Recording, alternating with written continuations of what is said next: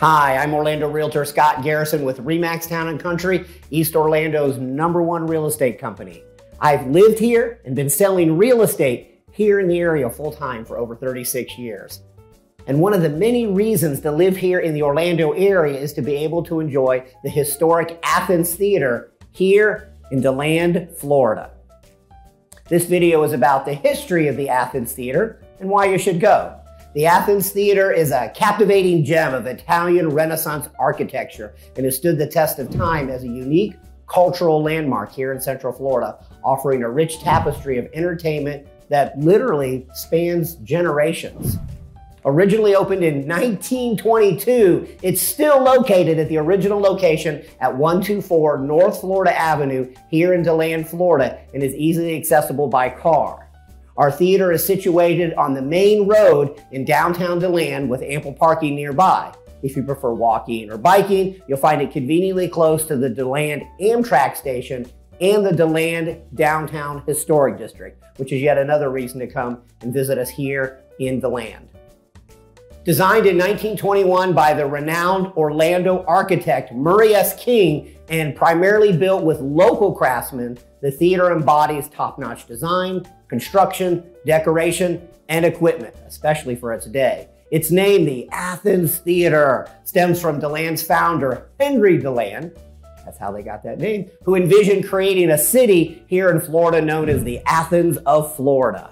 So imagine on January 5th, 1922, the night before the theater's grand opening, the DeLand Daily News hailed Athens as the Florida's most beautiful theater and an architectural gem. The official opening took place on January 6th, 1922, featuring a combination of movies, live performances, and vaudeville acts, which were really popular at the time.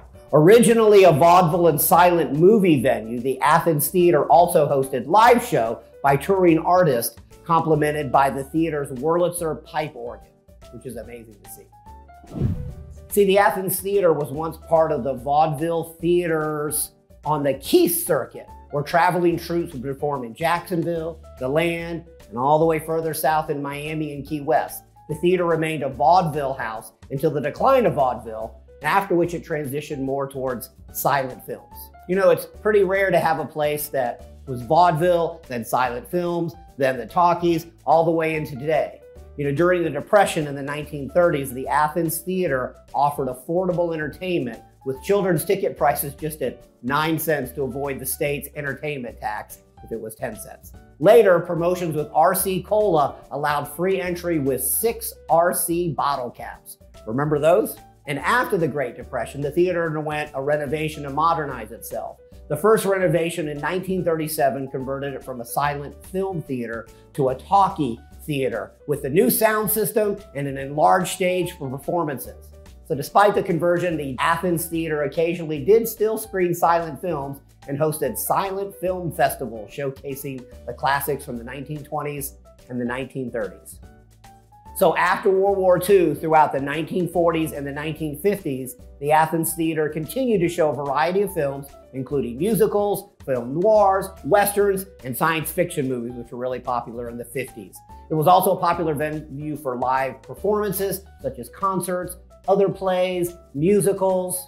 Here's a bit of history for you right here in Central Florida. In 1955, our Athens Theatre screened a controversial film, The Blackboard Jungle, which helped popularize rock and roll. This was before rock and roll was even a thing. Now, after that, a second renovation in 1958 brought a new marquee, a new concession stand, restrooms, seat replacements, and lobby refurbishments.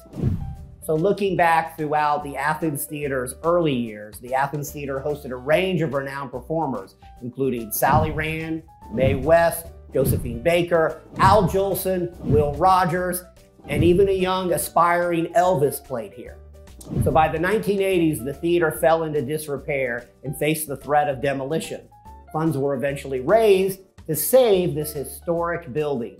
A third renovation in 1988 restored the theater's facade to its original 1922 opening day appearance. The theater now has 450 seats, adhering to fire codes while maintaining its historic charm.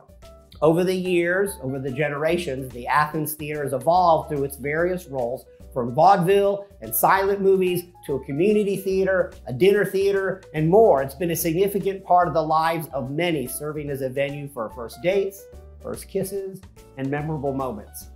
In 1993, recognizing the importance of DeLand's heritage, Main Street DeLand Association led efforts to restore the theater, with ownership transferred to the Sands Theater Center in 2004.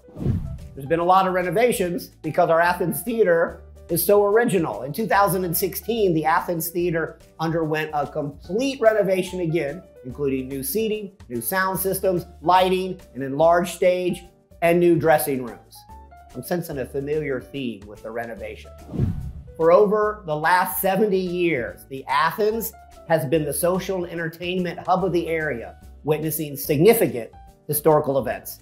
Today, it houses yearly plays, live theater productions, youth workshops, concerts, occasional movies, dance performances, and serves as a rental facility for various events. This theater transcends being merely a structure. It's a sanctuary where you can freely express yourself, relish exceptional entertainment, and become an integral part of the town's soul. Being able to enjoy the Athens Theater here, just 30 minutes from Orlando, is just another great reason to live here in the Orlando area. If you want to move to the Orlando area, why not call Realtor Scott Garrison and Deanna Sokoto, the experienced realtors you already know. Obviously, we're committed to and know the area with over 36 years of experience full-time selling real estate right here. We might be the obvious choice. In the meantime, I'll see you at the next show at our DeLand Athens Theater.